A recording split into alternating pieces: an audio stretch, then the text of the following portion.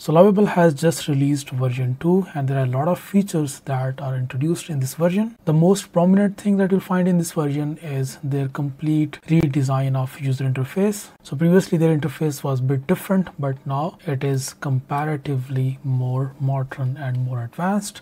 I think they have tried to change their icon as well. So now their heart icon is also changed. But yeah, these are just minor changings. Let's just talk about some of the major changings in here. So the first major change is brand new UI. As I mentioned already, that they have completely changed their front-end design and interface. Now it looks more better and much more modern as well. The second thing that they have introduced is actually this multiplayer functionality. So what is multiplayer functionality? Let's suppose if you're working on a project. So now let's suppose if I'm working on this project or maybe on this project.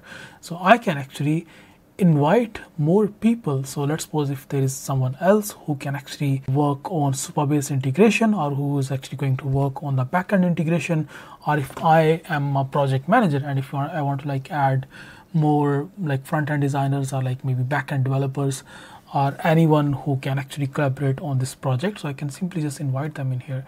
So to collaborate, you need to of course have a pro version. Right now I have a free version only, so that's why I cannot collaborate, but you can actually, if you have a pro version, that you can actually collaborate here, and then you can invite multiple people. So multiple people all together can actually work on same project. So some people can actually start working on the backend side of things. They can actually start working on a certain feature and you can actually work on another feature. So multiple people can actually work on the same project. So that is revolutionary. The next thing is chat mode, which I personally realize is really important in these kind of AI code editors. So let's suppose if I had to like ask some questions from here, and if I ask some question from here, so most of these AI code editors, what they do, they just like go ahead and start making changings in the code. But I don't want that.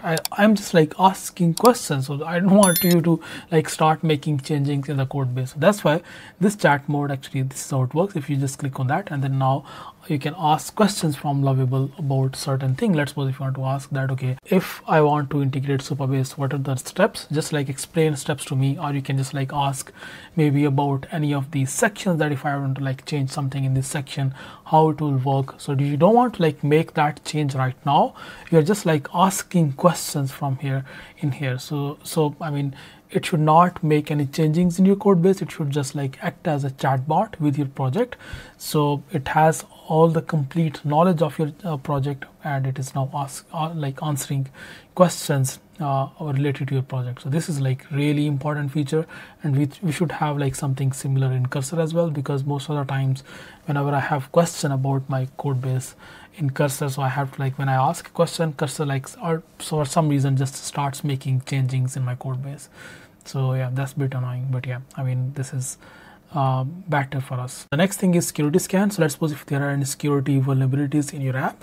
So with Lovable's new security scan feature, you will find this feature when clicking publish in Lovable if you have connected Supabase. So this is just start of many things.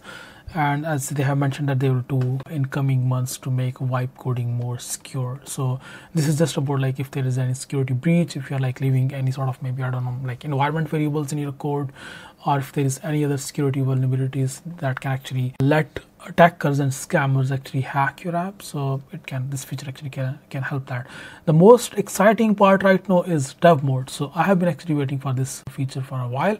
So we have finally got dev mode in Lovable. So let's suppose this was my code base. So this is my project, but for some reason if I cannot access my code base, so now I can actually access my code base. So this is my code base. So you can see I have like a source project, like this source directory, because this is an Next.js project. So I have got this default source directory, and then there is app CSS file, then this is app.tsx file. I can now like directly change code in here. I can directly like access this code in here.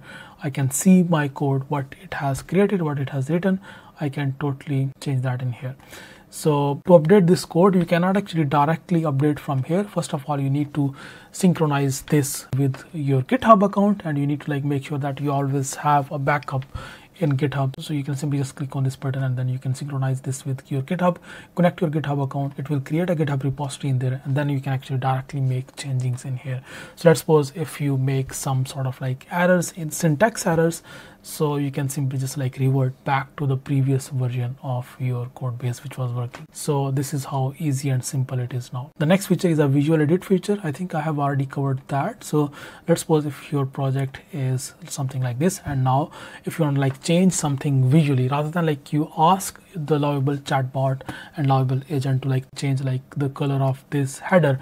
So now to make this change, there are two options. One is I can just ask it to like change the background color of this header, or the next step is I can simply just click on this edit option, and from here I can simply just choose this particular header.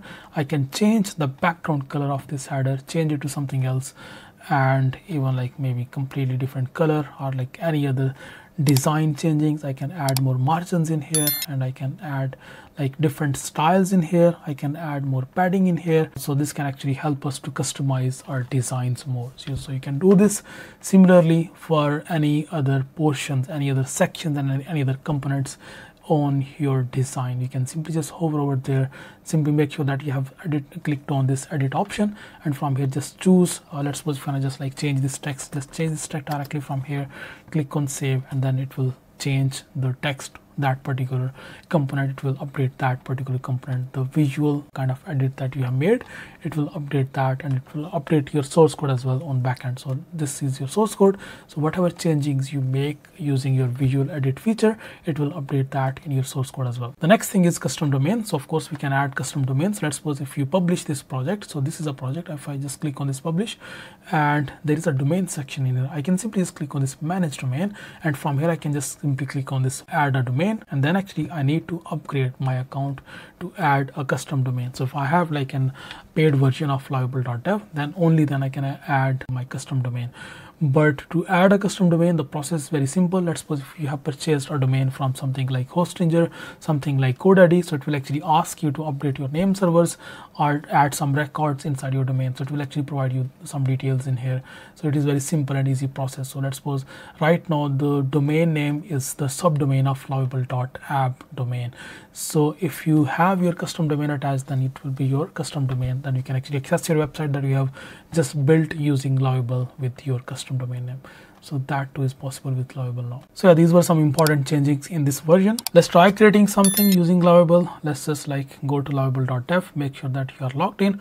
After that, let's just try to create something. Let's just choose something from these suggestions that are provided in here. I'll simply just click on this Markdown editor. So a Markdown editor with live preview using React Markdown with split view and syntax highlighting. So let's just click on enter. And now let's just see what Lovable does and how it will create this Markdown editor. The way Lovable used to like work previously in terms of like interaction, in terms of like user experience during development, that is 100% similar. Nothing changed in there. You can see it like shows this kind of all of the information while it is setting up the project, while it is like writing code. So it does that similarly. The only thing is the logo is a bit tilted now. Previously it was different, but yeah, I mean that's the only difference that I can spot in here during the functionalities. Other than that, everything is kind of very similar. Alright, so this is the preview that it is showing now. We have an error, so I can simply just click on this try to fix. Let's just see that if it fixes this error or not. So apparently there is an error in this component, which is markdown editor.tsx.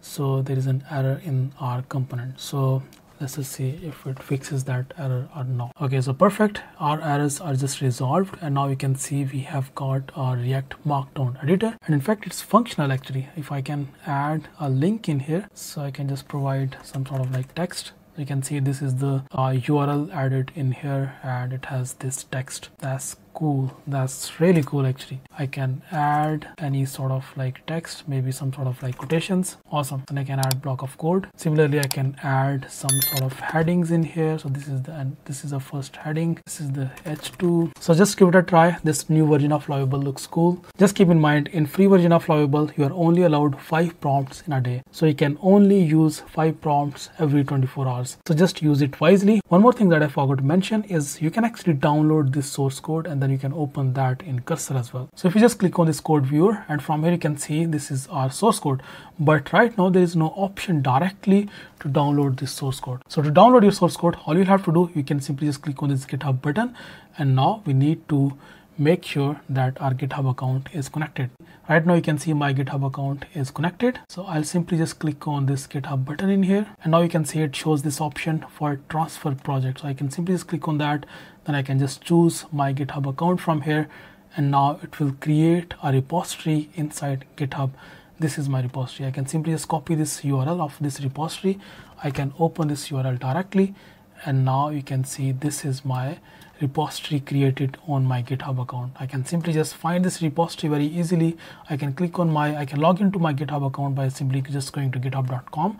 From here I can simply just go to my repositories, and from here you can see I can find this Mark Plain Live, and from here you can see this is my source code. This is like very simple and easy. You can simply just maybe click on this code button and download this as a zip file, or you can simply just copy this URL, then open your CMD, and then just write git clone. Just choose a directory, just write git clone, press enter, and then it will clone this repository locally on your computer, and then you can just open that folder of that repository inside cursor. So then that way actually you can access your code directly inside cursor, and then you can just like start customizing it from there. Similarly, you can just like maybe use Tray AI or maybe Windsurf AI or any other local AI code editor. Just use Visual Studio with Cline or Rookline. So yeah, you just like use that. So you can easily access now any of your project that you created in Lovable directly locally on your computer in any of these AI code editors. So this is how simple it is. Just give it a try and let me know in comments what you think about this new version of Lovable. If you have any further questions, just leave your comments in the comment section. I'll see you next video. Bye bye.